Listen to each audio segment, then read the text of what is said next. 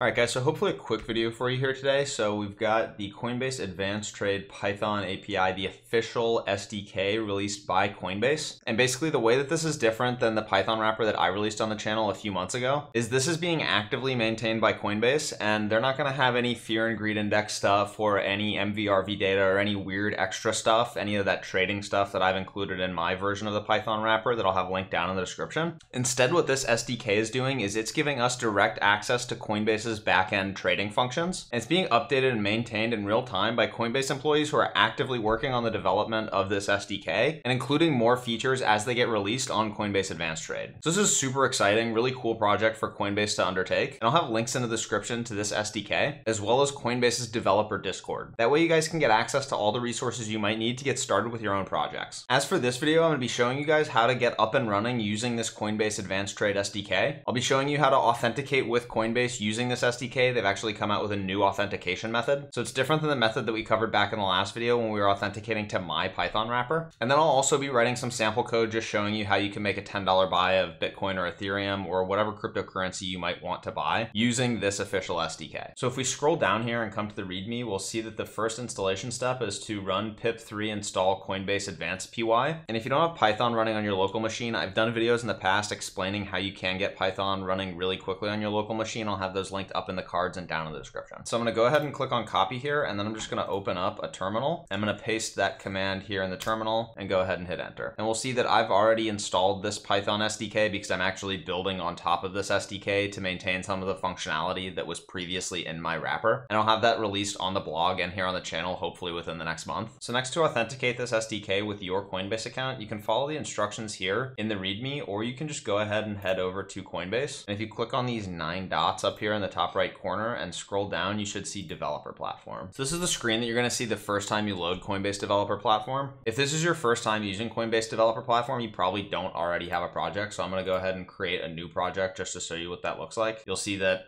I literally just had to click that button and now I have a second project, right? So I had project 1, now I have project 2. And the first thing I'm going to do here is obviously click on Advanced Trade. And so once I've clicked on Advanced Trade, it's going to give me a link to the docs that I'll have open in the sidebar here. But then what I really want to do is click over here onto API keys, and then I can go ahead and create a new API key. So I'll give this API key a name. I'm just going to call it YouTube demo for now. And then I'm going to click on create and download. And so now I have an API key name and an API key secret. And to be clear, just like every other video on this channel, please do not share your API keys with anyone, because if you do, they're going to be able to trade and do other things to your Coinbase account on your behalf. You should be treating these API keys as safely as possible. And if you are doing long-term development on your account, you should be saving these API keys as environment variables in your computer. I'm not going to do that for the sake of this demo, but in the long term, that's one of the best practices to follow for how to handle these API keys, because again, they are very important. So next, I'm going to go ahead and copy these API keys into my programming editor of choice. I personally program in Cursor.sh. It's a VS Code fork that's integrated ChatGPT and other AI models to make it easier for us to learn how to program. And if you never used that software before, I have a video of how I use it and why I use it up in the cards and down in the description. Let's go ahead and copy these codes over into our IDE. Go ahead and make a new file here called Coinbase demo,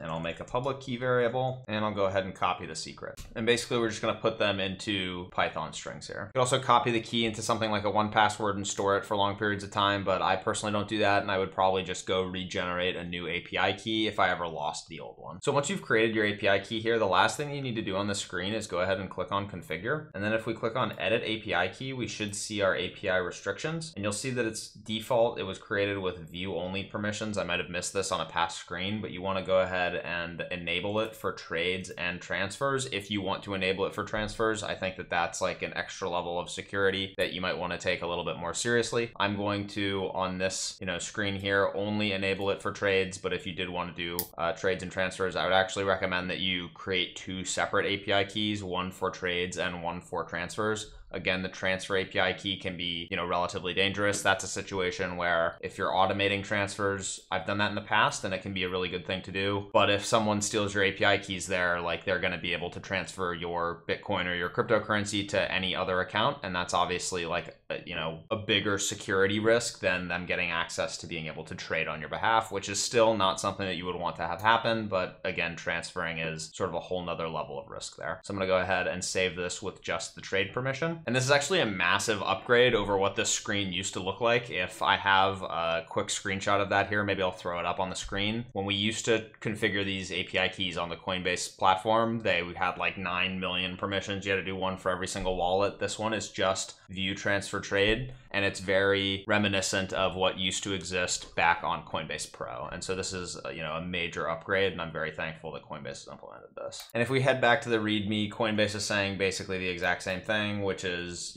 don't store your API secrets directly in your code unless you're doing testing, which is what we're doing right now. The best practice is to use a secrets manager and access the secrets that way. So kind of everything that we already talked about, just another best practices note on how to store your API keys, because again, they are very powerful and they are, not to be shared with anyone else. So here we'll see the syntax. If we did go ahead and set up the API keys as environment variables, we're just passing nothing into the REST client. But for the rest of us that are just putting the keys directly into the code, which I think is a totally fine way to do for testing purposes and is what I've done here on the channel for a long time, you can go ahead and click on this version of the code and copy it. At the end of this video, I'll have down in the description all of the code that we used for this video. So if you don't want to follow through step by step, you can just take the final finished version and plug in your own API key and API secret into that version of the code and go ahead and get started testing, on your own a little bit faster. But for everyone else, I did want to take the time to explain kind of what the differences are between all of these things that Coinbase has written in the README. And so now these 4 lines of code are what is connecting this Python script that we're writing up to our Coinbase account that's associated with this really long string of these 2 API key and API secret. So this one is very specific to the project that I created for my Coinbase account. Yours is obviously going to be different than what I've generated here. We'll also see here that it's possible to authenticate without the actual API key and API secret in the code base. We can actually just authenticate using this one line here and putting a path to this API cloud key.json file that we were given through Coinbase. I actually didn't cover that right when we had downloaded the API keys, but as soon as you go ahead and finalize the creation of your API keys, you'll see down here 10 minutes ago when I created the API keys, I can go ahead, it's called Coinbase API key.json. I can show this in Finder, and then I could just go ahead and drop this into my project. And you'll see that basically this JSON file that we've downloaded is exactly these 2 pieces of information, your API key and your API secret. And so Coinbase has handily given you, an easy way to access that through that file if you don't want to actually just expose the plain text of your API keys in your Python file. There's also this other way that you can pass that file in and authenticate with Coinbase. And then you can also set timeouts here with your REST requests. So basically, if you send a request and you're not getting a response for 5 seconds here, then you could time out and just make sure that your computer is not like continuing to spin on some Coinbase request that was never fulfilled. I'm gonna go ahead and skip that for now and just come down to this next section, which is using the REST client. And this is basically showing us how we can execute a market buy for Bitcoin. So I'll go ahead and copy this code here and we'll jump back into our Python script and go ahead and paste it down here below the rest of our code. Now that I've pasted this second piece of the code here, by default it goes BTC USD. I'm actually using USDC in my Coinbase account because I want to get a little bit of interest while I store my US dollars there. And so you can modify this to whatever you want. If you're doing Ethereum, you could change this to ETH USD or whatever it is. And it looks like right now we're quoting $1 of BTC USD. So let's go ahead and try to place a market order. So we'll see here, it happened immediately. We filled a $1 USDC order of Bitcoin at this price, and it was a market order and it went through right away. And once we run that function, we'll see that there's 2 things that are actually happening. The first thing is that it's trying to print the information from all of our accounts. And then the second thing that's happening is it's placing the market buy. So if you just wanted to place a market buy, you could actually get rid of this account's information. And then hopefully if you ran it again, it would be printing,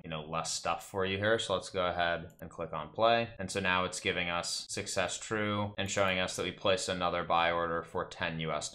It looks like I was able to find a bit of a bug here with just the out of the box implementation of what they're doing on this client order ID. These client order IDs need to be unique. So I changed this quote size to 10 to see if I could get a $10 Bitcoin order to go through. And you'll see here that I did. But if I play this again, it's not going to create another order. And it's because this client order ID is already a unique string that has been used for my order IDs, I guess in this session, or I'm not sure, how often that needs to get updated. But you'll see over here, it's not going to create another $10 USD order. But if I go ahead and I change this to client order ID 3, and then I go ahead and play again, you'll see that immediately that next $10 USDC order goes through and I've bought 10 more dollars of Bitcoin. So this is a pretty easy to work around problem. If you import UUID or some other sort of unique identifier, you can go ahead and implement that here for yourself. It's something that Coinbase, I think, will probably easily fix, maybe even by the time that you're watching this video. But just do be aware that if you are trying to create multiple orders like that and it's not going through, you might need to update your client order ID. Coming back here to the README, they also give you documentation for how to make a generic REST call if you want to get very specific with the data that you're passing into these orders. And then finally down here, they do have a WebSocket API, which is going to be using the exact same authentication that we did previously in that last step of the video for the REST API, exact same API key, exact same API secret. Or if you want to use that JSON key file or the environment variables that they described up above, you can use those as well. And this WebSocket API is going to be valuable for you if you're trying to trigger your Coinbase API implementation off of some other third-party app that you have developed or that you're trying to integrate with. For most of the people that are watching the content that I'm putting out on this channel, we're probably not going to use this anytime soon, but I might come up with some reason that we might want to use this at some point in the future. If I do, I'll probably integrate it natively into the wrapper that I'm building. And then again down here, if you're trying to write your own custom authentication, they give you some code to allow you to do that. It looks like it's using this JWT generator code. I don't think it's going to be super relevant to the audience on this channel, but if you guys do want to see anything with the authentication or with this WebSocket API, if you guys are interested in me going through setting any of that up beyond what's just here in the README, let me know down in the comments and over on Discord, and I'll go ahead and make a video. Finally, you can use their public REST endpoints without creating an API key, but it was so easy for us to create an API key in this video that I think you might as well just create the API key and get access to everything. And then finally down here, they have an invite link to their Discord. If you do want to join that Discord, or you want to join my Discord to talk through and meet other developers who are developing on the Coinbase API, definitely go ahead and use those links that I'll have down in the description. So hopefully this video was helpful for you guys. I'll leave all of this code down in the description. It's super basic code that's going to allow you to make market buys or limit buys of whatever cryptocurrency you want in whatever size you want using the actual official Coinbase Advanced Trade API. And then if you guys wait a few weeks or maybe a month, I've been pretty lazy recently and I have not been able to get the stuff that I have wanted to get done.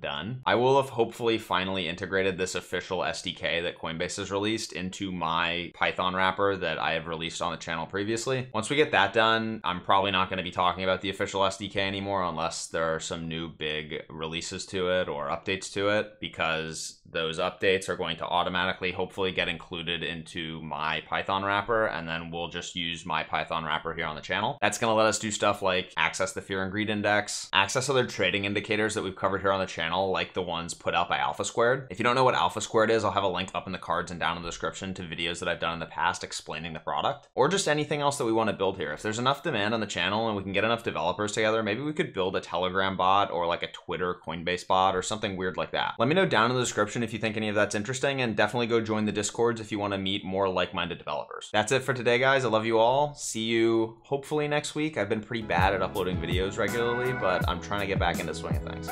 See you later.